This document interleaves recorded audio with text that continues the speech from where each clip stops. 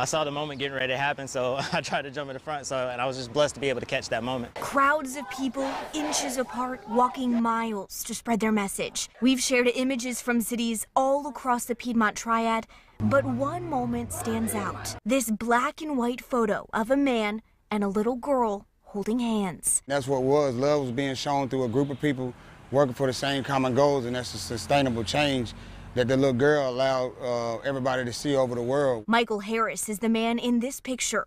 He says the moment was spontaneous. 4-year-old Emery Llewellyn ran to him, grabbed his hand, and he reached for hers.